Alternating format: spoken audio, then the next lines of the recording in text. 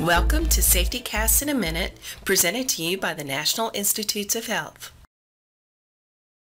Did you know that lasers produce monochromatic high-intensity light beams? This energy source is frequently capable of causing significant eye damage, body burns, and has the potential to cause electrical shock. At NIH, laser use for research and medical treatments has grown dramatically over the last decade. With an increase in use comes an increased potential for risks associated with laser use. That is why it's important to ensure safe laser use so that researchers can continue scientific and medical breakthroughs here at NIH. Did you know that as a laser user, there are 3 annual requirements? All users must complete laser safety training. An annual safety inspection of your laser setup is required.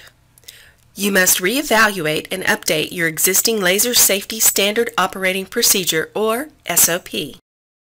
For more information about the NIH Laser Safety Program and its requirements, see the new NIH Policy Manual Chapter 3036, published April 7, 2016.